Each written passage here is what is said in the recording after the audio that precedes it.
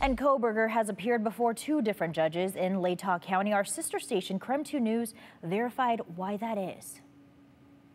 On May 22nd, murder suspect Bryan Kohberger appeared before Latah County Judge John Judge. You also have a right of silence.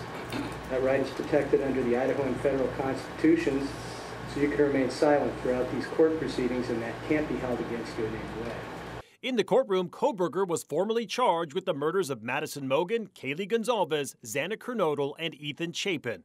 This was the first time Judge Judge has been involved, leading one viewer to ask, was the judge changed unexpectedly on the Moscow murders case? Let's verify. Our sources are Latah County District Court, the Idaho Supreme Court, and the Prosecuting Attorney's Office for Blaine County, Idaho.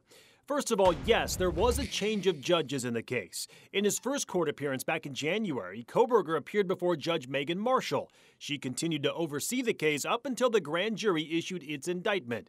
That's when court documents show Judge Judge took over.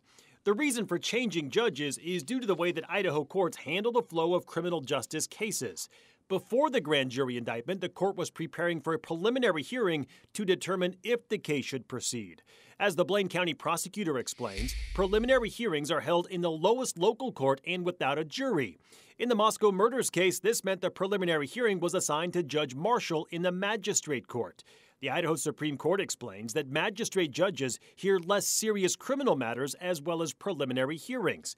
However, once the indictment came through, the preliminary hearing was no longer needed and the trial could proceed. At this point, the case was moved to district court, which Judge John Judge oversees. District court has jurisdiction over criminal cases and also includes a jury. So while there was a judge change, we can verify that no, it was not unexpected and was simply a part of the trial process.